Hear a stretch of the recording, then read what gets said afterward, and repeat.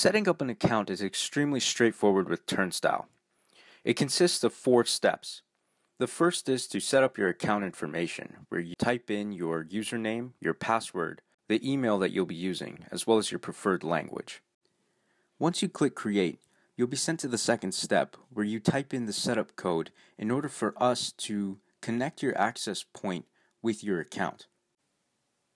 Once you hit Continue, you will be presented with a few fields of information that you will have to fill out concerning your venue. This includes the venue name, logo, phone number, a website if you have one, the start of your business day, the venue size, as well as the industry. The bottom deals with the physical location of your venue, such as the address, city, country, and time zone. All of these bits of information allow us to properly calibrate the access points so we can provide you with the most accurate analytics possible.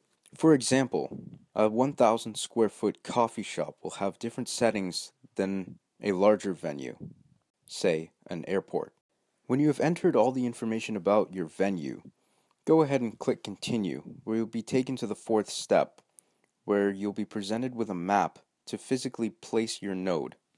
Simply drag the map marker to the rough location of your node within your venue.